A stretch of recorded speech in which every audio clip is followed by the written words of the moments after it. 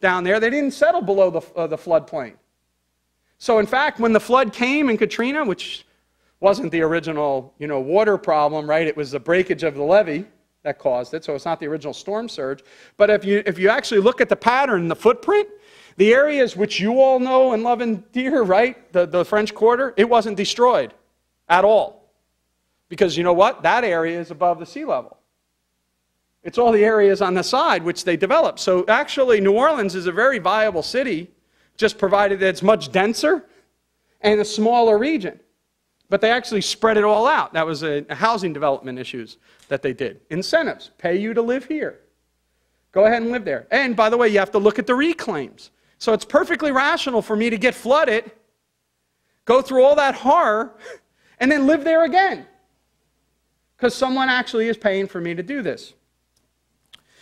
If you, and so what we want to do is we want to look at these incentive issues and these information issues. The other issue is that if we have a good understanding of the economic system, remember bad methodology generates bad analytics, generates bad interpretations, and that generates bad policy. Flip that around. Good methodology generates good analytics, generates good interpretations of history, and generates good public policy. So one of those things is the invisible hand proposition. The invisible hand proposition is a proposition in economics that goes all the way back to Adam Smith. It actually has roots much deeper than Adam Smith intellectually, but we'll just stick with Adam Smith at the moment. And the basic idea is that there's two orders in society. There is orders in which I can plan. I plan my family. I can plan my firm because Bumper can plan the activities of the Future of Freedom Foundation. Because the sphere of influence in which the planner or the controller has over it is within their domain. But what you can't do is plan the entire economy as a whole, which has multiple purposes. Here's the simple way to understand the differences between the two types of order. All right? In the one type of order, you can, in fact, be ends related. I guarantee you, if you go and talk to Bumper, he has a mission.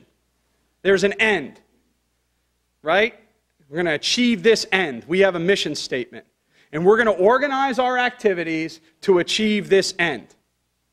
And Bumper is personally responsible of whether or not the organization achieves that end or not.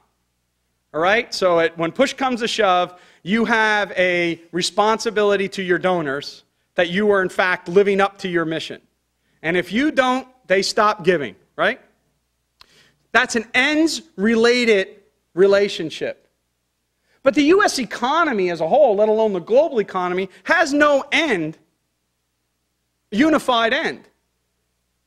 Instead, what the broader social order has is it's means-related, meaning the way in which we interact with one another to pursue a diversity of plans. All right? And so that's the different kind of order. And what the biggest problem in public policy is that, as you just saw, right, we had a proliferation of plans. We have the Polson plan, we have the Dodd plan, we have, this plan, that plan, and everyone's plan. Even today, when I was listening, they're like, we are going to, when we implement this public policy, we are going to have to pick winners and losers. We are going to have to pick winners and losers. So the liquidationist, moi, okay? So if you read in history and look up that term, liquidationist, they have particular scorn because supposedly we were the problem with the Hoover administration.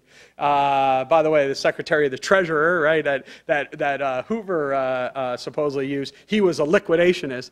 This is factually wrong. I mean, the Hoover administration was extremely interventionist. In fact, Steve Horowitz and I have an op-ed which we're circulating around right now about Hoover's so-called do-nothingness program. FDR, by the way, ran on a balanced budget, in 1932. That's what he said he was going to do. I'm going to balance the budget. And Hoover doubled the income tax in 1932. He also shut down all our ability to engage in markets and everything. So It's not the case that it was a do-nothing strategy. But nevertheless, they're called liquidationist.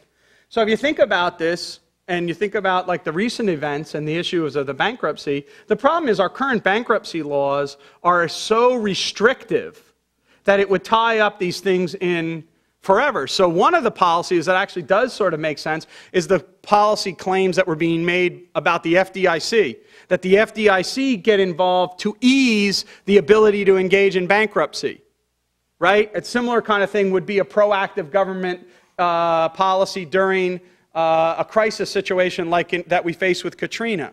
Here'd be a policy for you. Eliminate all occupational licensing restrictions. So, right? So what happened in Katrina was that they did not relax the occupational licensing restrictions, unlike in Andrew in Florida, in which they did. So Joe and I are from New Jersey. We know lots of people from New Jersey who would go down there and make a lot of money if they could make $50,000 in 2 months to, hammer nails and do all kinds of things like that. But they didn't go. They went to Florida in Andrew, but they didn't go in New Orleans because they weren't allowed to work. Who was allowed to work in New Orleans? Well, you were allowed to push the waste off the street. So that's why Mexican workers came in and then did that to push the waste off the thing, but then no construction took place. All right? Because we actually had a 6-month waiting period. It's not very good public policy. If you're going to govern and look at things and say, how quickly are we coming back? Oh, by the way, you have a 6-month waiting period. What I mean by that is I'm an electrician from New Jersey and I go down to Louisiana. I have to wait 6 months for my license to be approved. So why would I go down? Profit opportunity is already gone. Okay? And so that is a similar kind of thing here. If I'm going to ease the move of financial resources, then that's a very proactive device. That was one of the quote-unquote plans by the FDIC. But note what happens there. That's a means-related plan, as opposed to an end-related plan, which is like the Polson plan. Polson is an end-related plan, where he's actually going to be entrusted to pick winners and losers in the financial sector. All right? Think again about what I said about the ought and the can. Even if Polson could demonstrate that he ought to be doing this, the question then becomes, well, can he really pick winners and losers?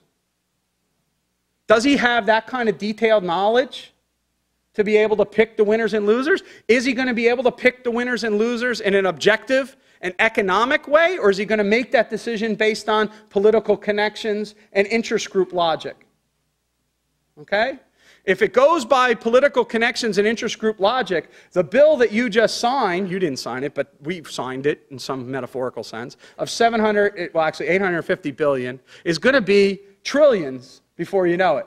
Because you know what? There's writers in there that say the automobile industry has a right to a bailout. And I'm pretty sure the state of Virginia is actually going to, have a difficult time with higher education. So we professors have a right, we have a right to bail out, and we're all going to be protected or something. And so I think that we have, a sort of a difficult task here. Last little Austrian point that I'll make is that F.A. Hayek summed this position up by saying that the curious task of economics is to demonstrate to men how little they know about what they imagine they can design. And this is this whole issue of difference between ends-related and means-related planning. So, to sum up, in contrast to Tom Davies, economics is a science, but a unique science. It does have objective knowledge. There are things that you cannot accomplish. It's not just a matter of political will. You can have all the political will in the world, but you cannot plan an advanced industrial economy, even if you want it to do so. So what are the main points from the Austrian school that are enduring?